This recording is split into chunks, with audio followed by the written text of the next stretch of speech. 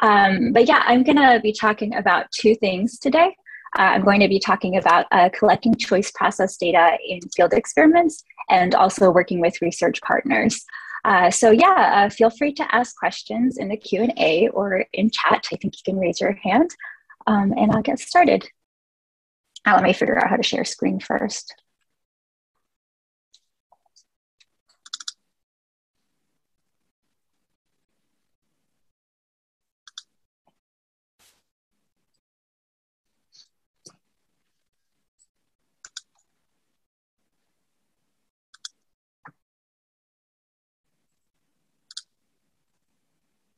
Okay, do you guys see my slides?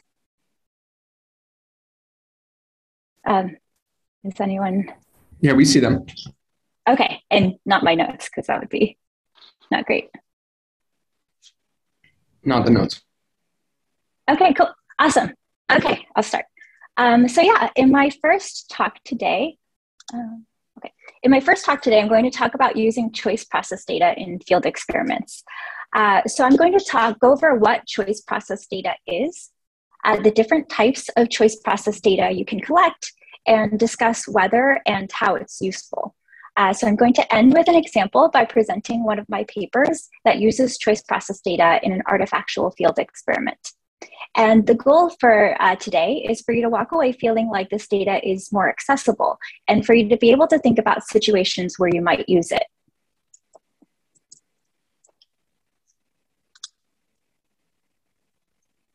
Okay, so first let's talk about what is choice process data. Okay, so in economics in general, people make decisions and we observe the behavioral outcomes. So for example, an individual might make a decision on which door to walk through, which jewelry to buy, and groups can make decisions too. So for example, here we have a picture of a group making a business decision. And traditionally, we've taken a revealed preference approach. So we usually infer people's preferences based on their choices. Choice process data is just data that we collect about how people make those decisions. So choice process data is not new. In fact, a lot of you might already be collecting some of this data in your experiments. So for example, in your experiments, if you'll ever make a note about whether a subject is paying attention or taking an experiment seriously, that's choice process data. Now the technology is higher quality and cheaper than ever.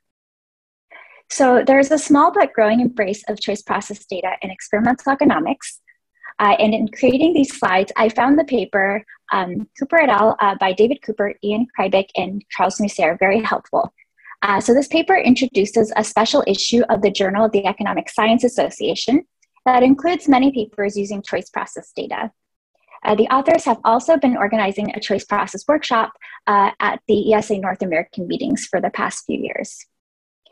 So just to give you a disclaimer for where I'm coming from on this, I'm not an expert on choice process data.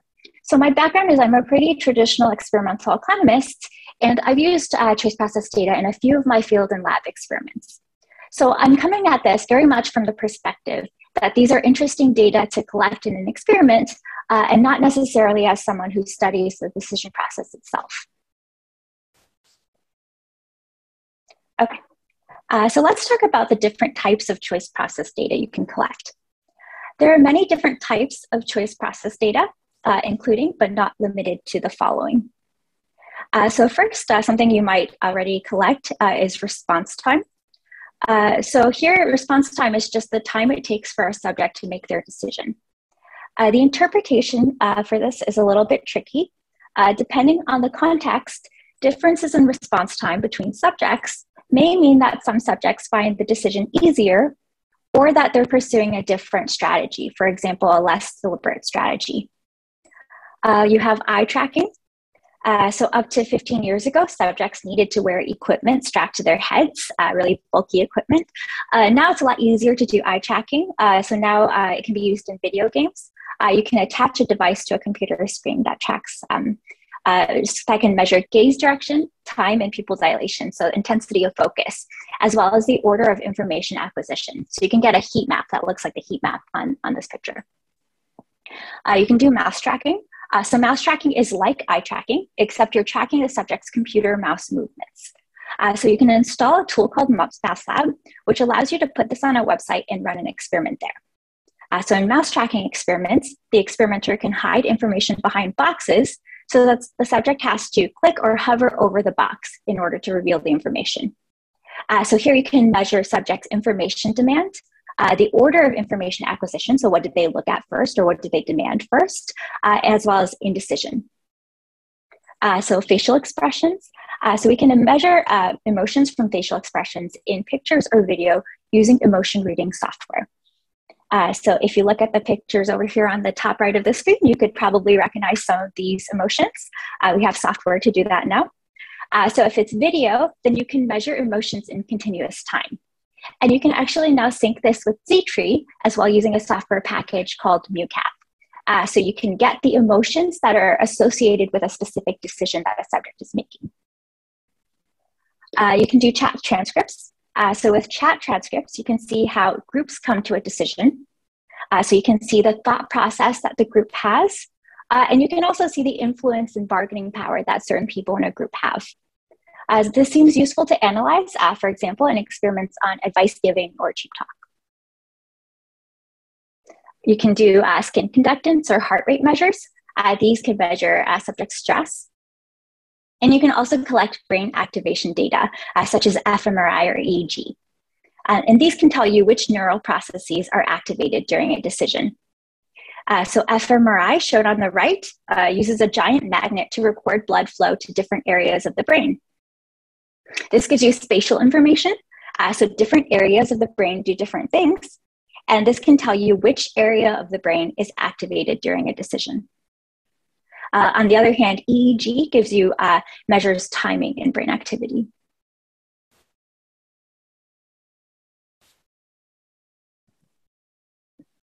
Okay, so here's another example for why choice process data might be good for measurement. So I don't know if you guys have seen this. This is a recently published paper, published today actually in the PNAS. And it's by Troller-Renfrey et al. And it has been receiving a lot of press and attention. So the authors show that a monthly unconditional cash transfer to low-income families can actually change babies' brain activity. So we care about the effects of early childhood interventions, but it can be difficult to measure outcomes from these interventions. So you have to wait until these babies grow up. We have to wait a long time before we can measure outcomes like children's grades or test scores in school. And intermediate outcomes from babies and young children may be hard to measure behaviorally. So brain activity can be collected as part of a set of measurements to evaluate a program. With John List, Anya Samek, Ali Hortaksu, Jean Desidi, and Keith Yoder, I actually have a related paper that finds using EEG that providing preschool to low-income families can change children's brain activity. So we find that preschool increases brain activity associated with children's non-cognitive skills. And furthermore, this brain activity is also predictive of children's non-cognitive skills 4 years later.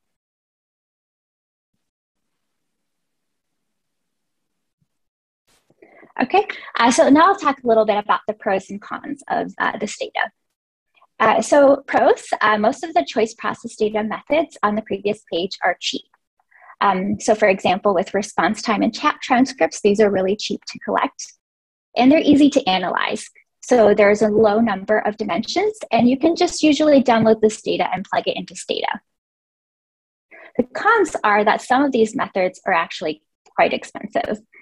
So for example, fMRI and to a lesser extent EEG, and require years of training to learn how to design the experiment and collect and analyze the data. So for example, my neuroeconomics experiments, I've done these at the University of Chicago. And at the University of Chicago, there's a center in the hospital specifically for fMRI, social science, and science research.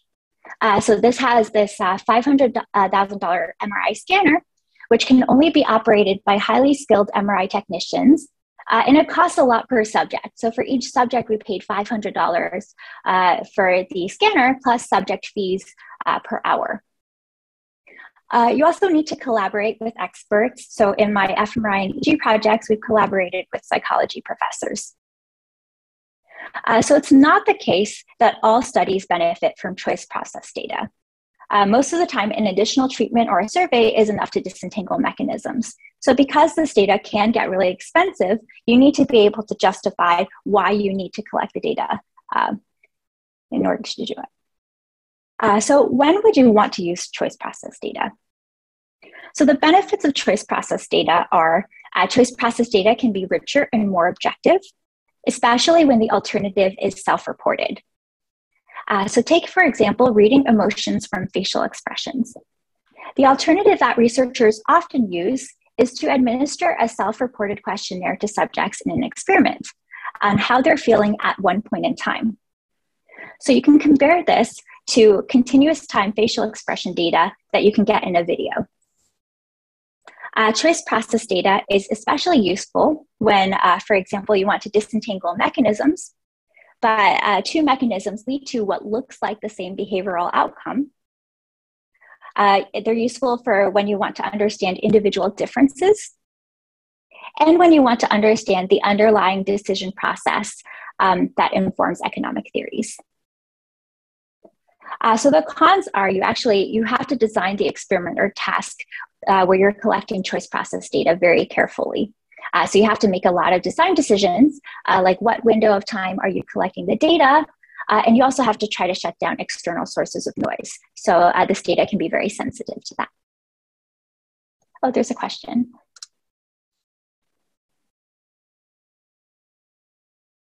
Okay, when and how would you use the mouse click data? So let's go back to the previous slide. I don't know if I can do that with the chat window open. Yeah, and so with mouse click data, it's basically like eye tracking, except you can track where the subject's mouse is. So for example, you can look, sometimes your mouse moves when you're thinking or when you're paying attention to a certain thing. And so you can kind of see where subjects' mouses would be, so you can see where they're paying attention. You can also kind of input on websites interactive things, like you can hide information in boxes. And so you can kind of force subjects, if they want to get this information, they're going to have to click somewhere on a box. And so you can see what information they demand in the order in which they demand it.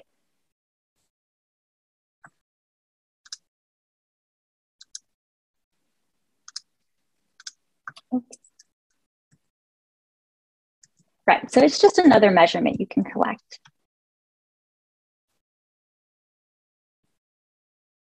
Okay, so now I'm going to talk about one of my papers as an example of an artifactual field experiment using choice process data.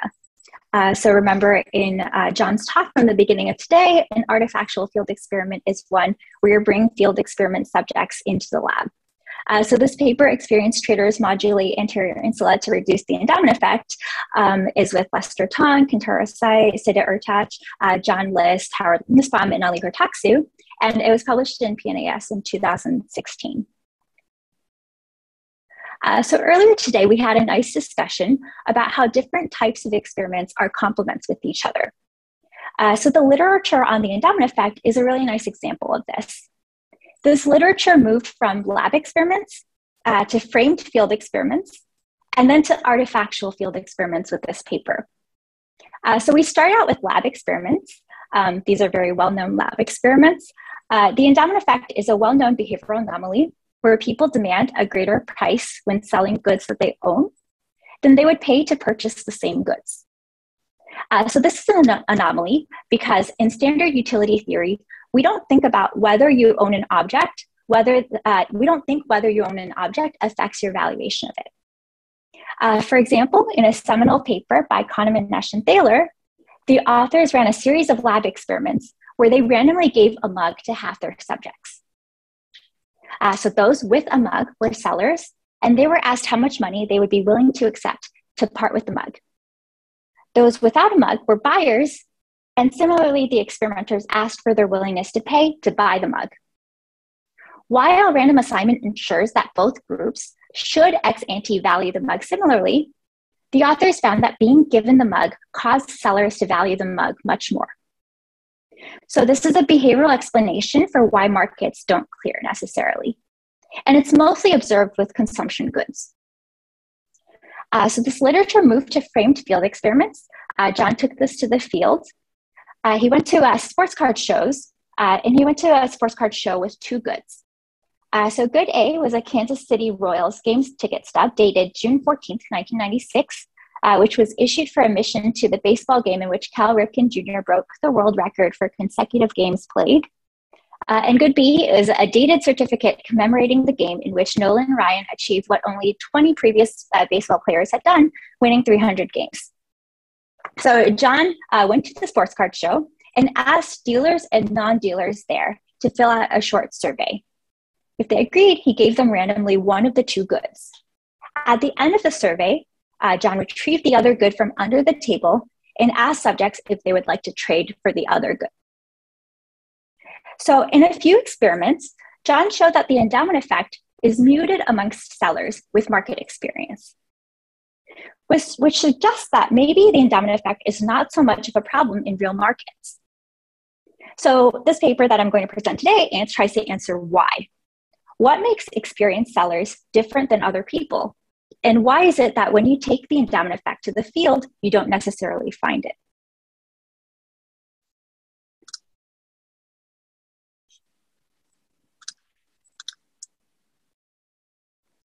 Okay, so this paper brought experienced and inexperienced sellers back to the lab in an artifactual field experiment. So in order to answer this research question, we scanned and compared the brains of experienced and inexperienced sellers using fMRI. So first we designed a buying and a selling computerized task that subjects would do in the MRI scanner. And then we recruited experienced and inexperienced sellers to come to the fMRI scanning center at UChicago. So we scanned their brains while subjects made a series of real buying and selling decisions for consumer goods. So you can see the task on the top right over here. They basically made a series of real buying and selling decisions that looked like the following. So we showed them goods with a distribution of prices, and we asked them whether they would be willing to part with for the selling task or willing to buy for the buying task the good at the following price. And they had to choose accept or reject. So we're looking at subjects' brain activity when they do that. And we had two hypotheses for why experienced sellers and inexperienced sellers might be different. So one was it could be that experienced sellers experience less reward when valuating consumer goods. So they have more stable valuations, and that's why they don't exhibit as much endowment effect. If this is the case, we would expect a difference in nucleus accumbens and orbitofrontal cortex brain activity, which are the areas associated with reward processing. Or it could be that experienced sellers experience less loss when selling consumer goods. So that means that the endowment effect is driven by loss aversion. And the difference between experienced sellers and inexperienced sellers is that experienced sellers don't feel as much loss. If so, we would expect a difference in the right anterior insula, which is an area associated with pain or loss.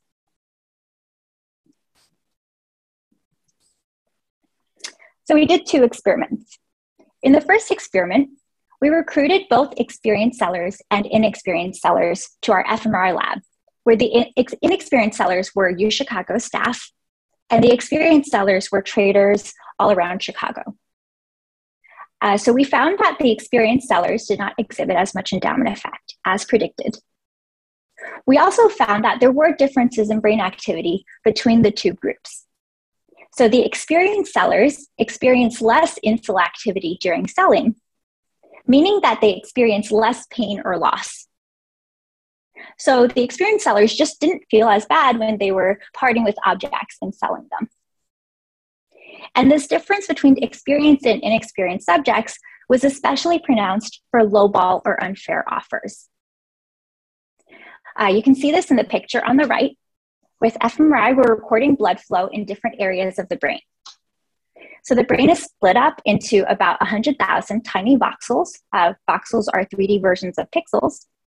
And we ran a t-test on each voxel to compare the experienced and inexperienced subjects with multiple hypothesis testing corrections, of course. So the picture shows these statistically significant voxels lit up.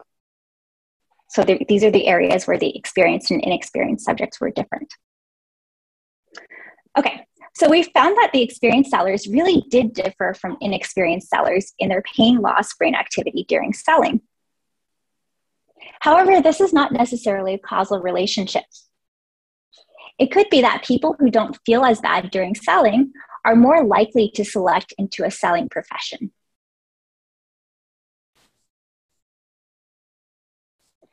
So in the second experiment, we recruited a completely inexperienced group of sellers to our fMRI lab to participate in the experiment. So here we wanted the selling experience to be exogenous. So at the time, I was really into vintage and antique markets. So we went to a lot of these markets and walked around recruiting consumers with zero selling experience. And we asked them to come do our fMRI experiment 2 times, 2 months apart. So here, all subjects started out with zero selling experience. And we randomly assigned the inexperienced sellers into either a treatment or a control group. In between the 2 fMRI sessions, we tried to train the treated subjects to become expert sellers on eBay. So we shipped a box of goods to them, of consumer goods from these vintage and antique markets. So we knew they liked the goods. And we incentivized them to sell the goods on eBay using lottery tickets. So we had RAs write a guide on how to sell things on eBay, and we gave people lottery tickets for selling the goods. So every good you sold got you some lottery tickets, and you could even go beyond the box, and you could look around your house for any item you sold. Additionally, we would also give people lottery tickets. So we followed the subjects on eBay, really incentivized them to sell, and by the end of the 2 months, some of these people really became active eBay sellers. Then we scanned the treatment and control groups. And this time, even though selling experience was exogenous, we still found the same result, that the experienced sellers actually had different brain activity, and they experienced less insula activity during selling compared to the inexperienced sellers. So what did we learn from these 2 experiments? We learned that the endowment effect is driven by loss aversion. So when regular people like you and me sell items, we feel very bad because we're parting with items. And so this causes us to demand a high price or willingness to accept to part with them. However, experienced sellers actually become desensitized so that they don't feel bad when they're selling, possibly because they have a different reference point and they already expect to lose the item. Furthermore, we found that we could train a completely inexperienced group of sellers to change their brain activity during selling. So we could actually change people's brains over the course of only a short period of time, 2 months. So I'll take some questions here, and then I'll switch over to my next topic, which is working with research partners. Okay, so I've got a question. If a treatment requires participants to complete an action plan, form and implementation intention, asking questions on how, why, and when they will take action in the future, could this qualitative data also be described as choice process data? I'm not actually sure how you would classify this. Choice process data is really data on how people make choices. It sounds like it could be choice process data. And it could be interesting data to look at as well.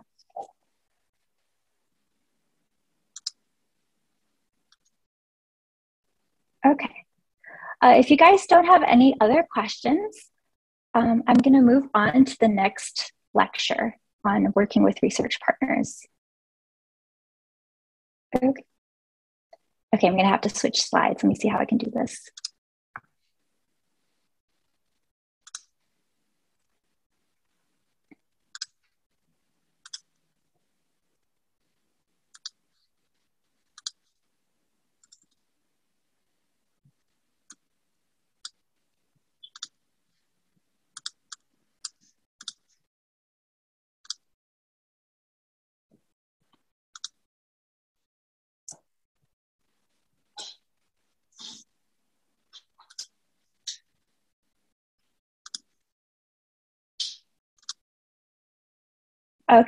Okay, so we're switching gears. Now we're going to talk about how to work with research partners, either private or public institutions.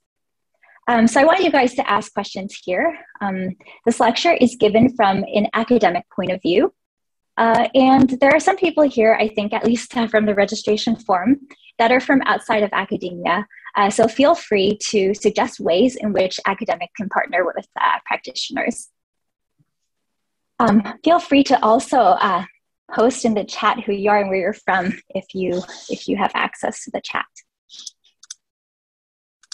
Okay, let's start.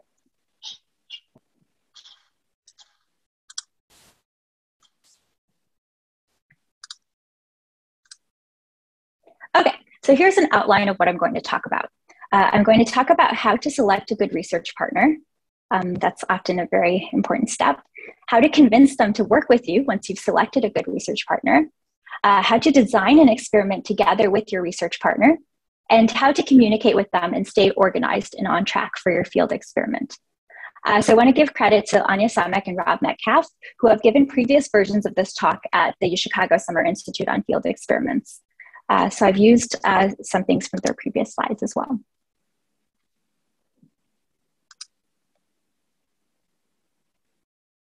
Okay, so working with research partners is a little bit of an art. It can be really rewarding. Research partners can really help you achieve a big impact in a natural setting. But that depends on having a successful research partnership. Often without the research partner, there's no field experiment. And this is actually a pretty hard thing to do, especially for junior researchers. So how do research partnerships come about? In my own experience, they've come about in two ways.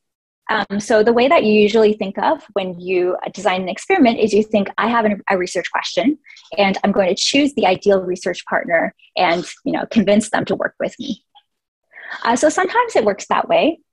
Other times you start out with a research partner. So for example, maybe your friend has a company. Maybe you're working on a project with your PhD advisor.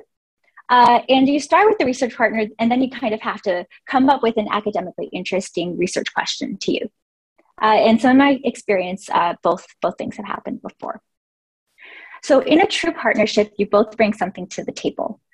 You as a researcher are an expert in economic or behavioral economic theory, for example, using a knowledge of theory to inform new treatments or policies. You're an expert on experimental design, going beyond the A/B tests that are often done in organizations, and an interpretation of results using econometrics. The research partner, on the other hand, also has expertise. So they're an expert in understanding their target audience, whether you're doing an experiment with their customers, employees, or so on, knowing the ins and outs of their organization, and in having the ability to bring research to practice. So earlier today, like a few minutes ago, Julia talked about how important it was to understand context when you're doing experiments. So you should kind of rely on this partnership and talk to your research partner to understand context. So how do you identify a good research partner? This is often kind of the most important step. So here are some characteristics of a good research partner. You need a research partner that works on a sufficient scale, so operates on a large enough scale that you'll have enough of a sample size where bigger is better. You want a research partner that's well-functioning, so a good research partner is well-functioning and competent so that they can implement an experiment without problems. It's important that the research partner has data that's ready to be used. So that means that they have a good data collection and management system and can easily share data with you. For example, they have the variables that you need. So for example, I worked with a research partner once that was very enthusiastic about running experiments, and it seemed very promising. They were able to answer a lot of research questions I cared about.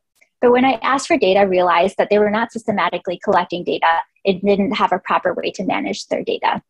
So the first thing they needed was not to run a field experiment, but to receive some guidance about how to handle data. That's not to say they wouldn't be a great research partner in the future, but in working with research partners like this one, there's a big setup cost before you can do an experiment. You want some stability in your research partner, so both in staff turnover and in organization practices. This is relevant in working with government. Sometimes there's turnover when different political parties are elected. And if there's a lot of instability in organization practices, this is going to appear as noise in your data collection. The most important characteristic is a desire to know the truth and willingness to invest in uncovering it. So you want to know, are they able to experiment, that is randomized? The best research partners want to use an empirical approach to determine the organization's decisions. And also importantly, are they willing to publish results even if they're not ideal? So it's best to find this out at the very, very beginning of a research partnership. It's rare to find a research partner that fits all of these characteristics. You might have trade-offs. The highlighted characteristic is the most important, in my opinion. If you don't have scale, you can try to run a few experiments in different contexts and combine it into one paper, or think about how to reduce the sample size you need. If the data is not ready to be used, you can help the organization with this before starting. If you don't have stability, you can try to understand the organization and get buy-in from as many people as possible. So you can control for time effects. If your contact person leaves, you can make sure that there are others who support your project. Rachel Glenister has a good discussion of this in the Handbook of Economic Field Experiments.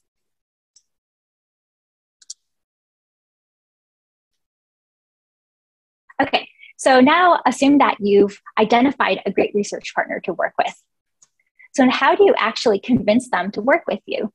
You have to have the right ask. So here are a few considerations. First, who should you reach out to at the organization? You can either go top down or bottom up. So by top, I mean the top of the organization, for example, the CEO. And the benefits of top down means that getting buy-in from the top person in the organization, for example, the CEO, means that others will follow. However, you don't want to be in a situation where the boss hands the project down to someone below her and they're not happy to be stuck with the job. So benefits of bottom up. Sometimes somewhere in the middle is best, since they have autonomy and are more accessible than the top person. Okay, so then how technical should your language be? You should read the room. So if the organization has lots of PhDs or experimental design experts, you can be as technical as you want. So they probably want to be involved and are curious about this stuff. Otherwise, the organization might care more about direct results and might have less experience with experiments. There, I would be a little more careful with your language.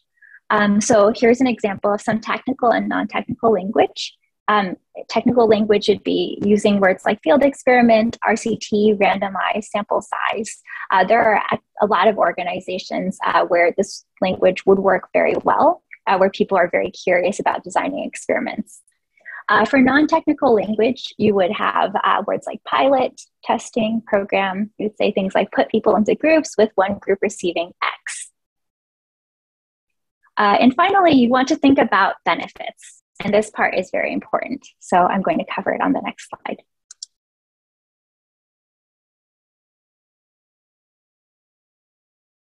Okay, so in creating the right ask, you really want to think about how you're benefiting the research partner. As a research partnership, both of you should benefit. And one mistake I think I see a lot of junior researchers doing is going to research partners with their own research question as a benefit. So most of us are altruistic and we care about contributing to science, but don't confuse your goals with your research partner's goals. So helping you with your research is not your research partner's job. Your research partner often has his or her own job with goals and responsibilities. They're busy people, and you're asking them to take on extra work. So you really need to think about what you can offer them in return. Often the best pitch is not the economic research question. This is the one that you care about. Sometimes it's the policy question, if it's something the organization cares about, or it can be more direct benefits to the organization. So projects can have two research questions. For example, one economic research question for you and one policy question for the organization. And I think the best pitch focuses on concrete benefits to the research partner. By this, I mean the organization itself, but also specifically the person you're reaching out to. So you should think about how you can make their job easier. And there are a lot of different things you can offer, not limited to this list. So you can be creative.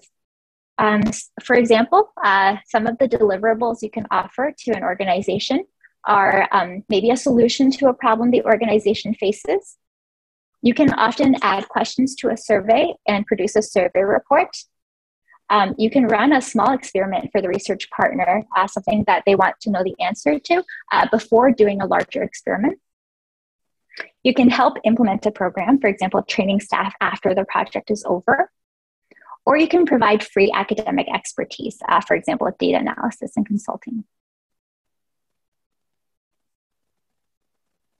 Okay, so I'm going to use one of my papers as an example to talk about how I've recruited research partners in the past.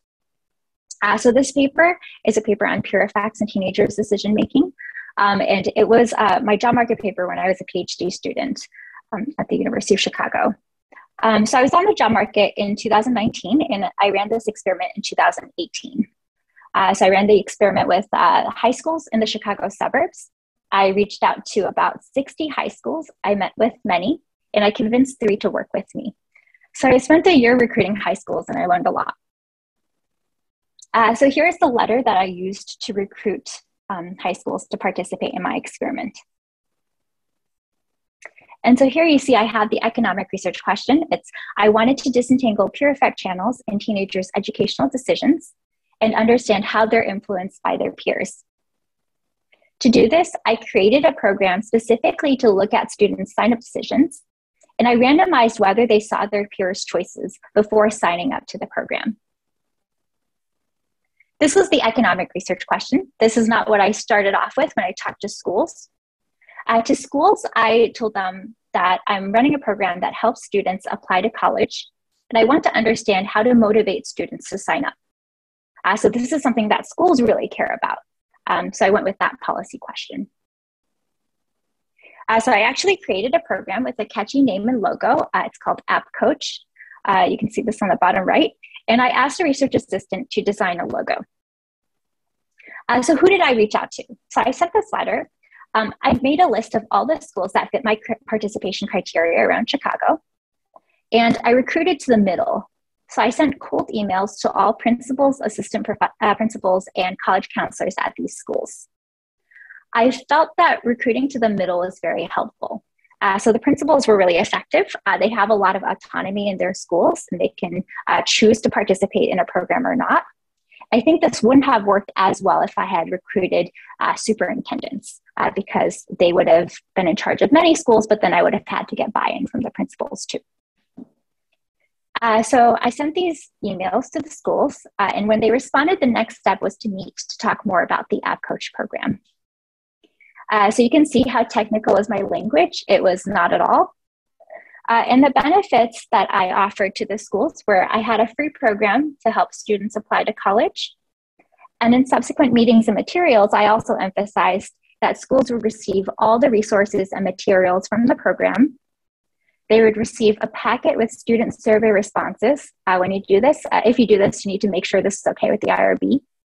And a report summarizing insights that I learned from the project.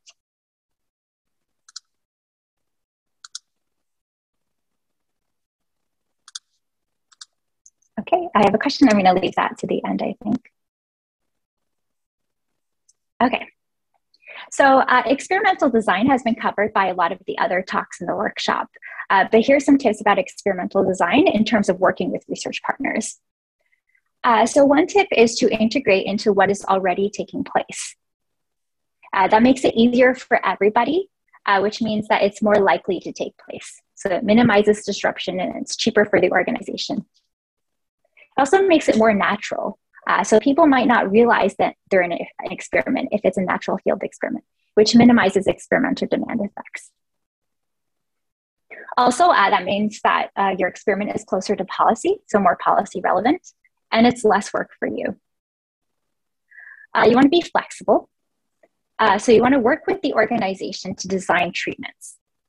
A lot of the time, organizations like to have input in an experiment, and you should use their expertise. They understand the context best, and they might have insights. Sometimes organizations may have preferences. So I think Jared and Julia have both talked about this earlier today. So for example, what if they want the control group to receive something as well? So JiLAEE covered phase-in designs, for example. So you should work with the organization and see what are their preferences and try to meet them to the extent that you can without sacrificing the integrity of your study. Power, you should use data from the organization to conduct a power test. Don't run an underpowered experiment. And think about ways that you can reduce the sample size if you need. Since, with a research partner, you might not have so much choice over your sample size if you have constraints there. So you might think about maybe getting at mechanisms with a survey instead of additional treatments, for example. Okay, so here's tips on how to organize a field experiment. So once you have a research partner and you've convinced them to work with you, now you have to manage the field experiment. So every research partnership needs a point of contact. So who do you email when you need something? From the organization side, you should figure out who your main contact is. So the best is someone with decision-making power who's excited about your research and not too busy. So maybe not the CEO. From your team side, you want one person to communicate with the organization. Otherwise, it gets confusing if they don't know who to email or communicate with. I found it helpful for some research partners to have that person on your team visit in person 1 time a week, if that's what the research partner wants, and if it's okay with COVID. Then it's easy for the person to get integrated with the research partner's team, keep track of changes in the organization, and have regular fixed meetings.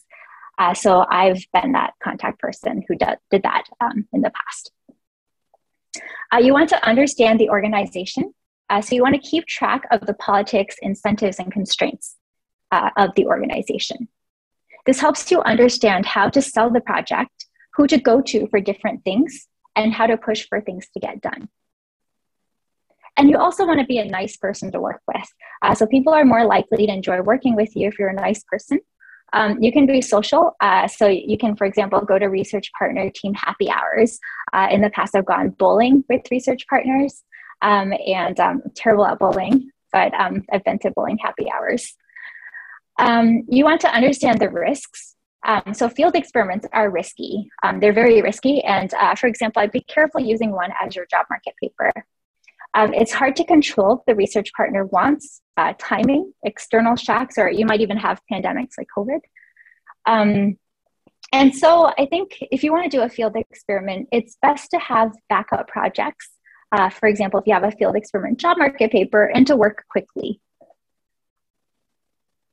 You should always offer to reduce the workload when you can, and always offer to do the randomization and the analysis.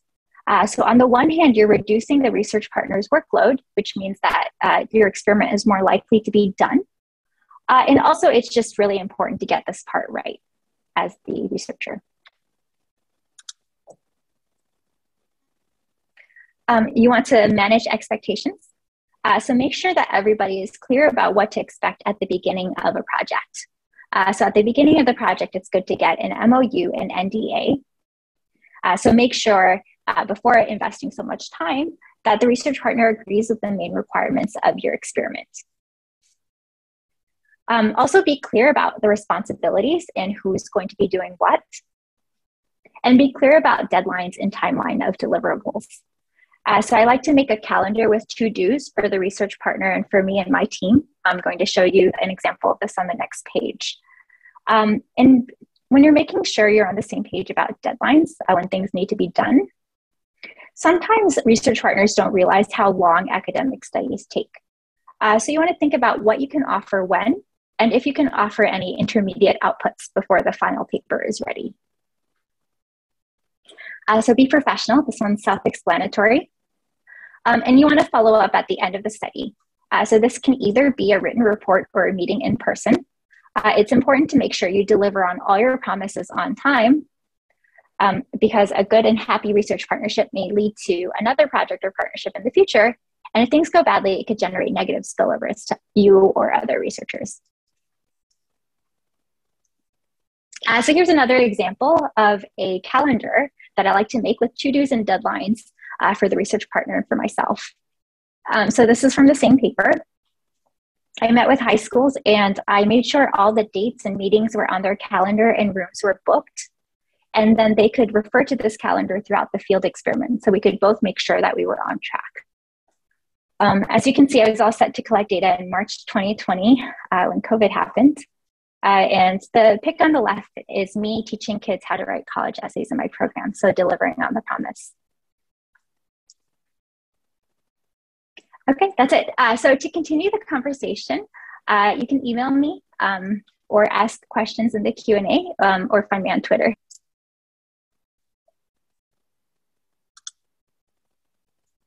Okay, so slides are down, and I'm going to answer this question that I have. Jared's answering.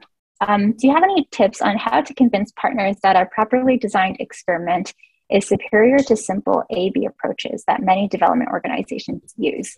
And could you please say something about sharing the costs of experiments with partners? What costs should we expect partners to cover? These are great questions. So it is hard to convince partners to do an experiment over an A/B test. A lot of organizations do A/B tests, but that's precisely where economists actually have the advantage. So, organizations can often do A/B tests on their own, but we actually, as economists, have the expertise to be able to go beyond A/B tests. So we can design experiments with, with theories behind them to test theory. We can design experiments to be able to disentangle mechanisms to answer why and how treatments work. I think these all go beyond A/B tests and are really helpful for organizations. So you want to emphasize kind of things that you can do that the organization can't. Also, I think in terms of econometrics, sometimes we have more training there. Can you please say something about sharing the cost of experiments with partners? What cost should we expect partners to cover? If you're integrating your experiment into the partner's practice, often they will cover the cost without you having to pay much. For example, emailing their customers or employees with a survey.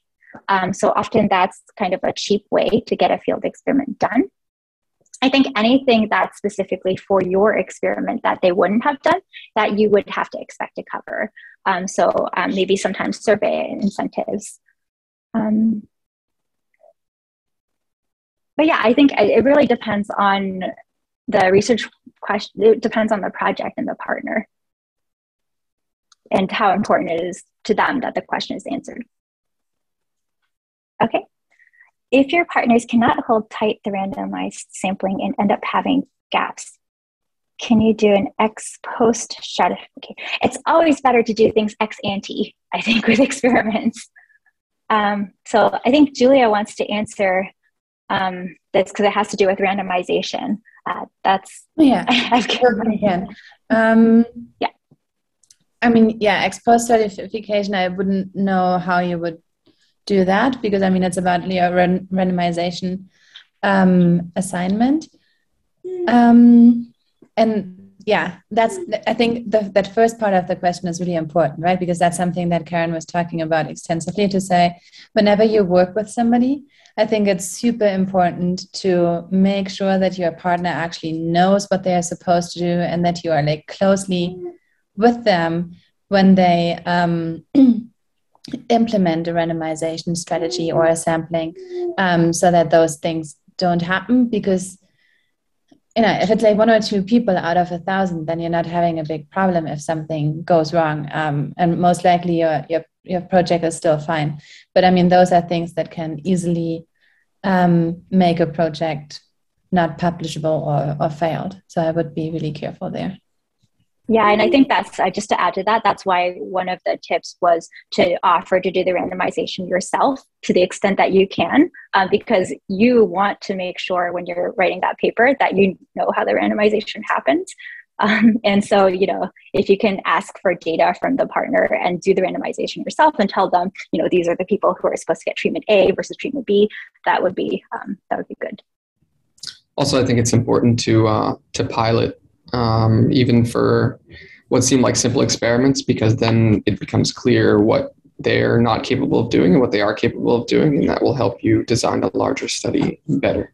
So remember to do that.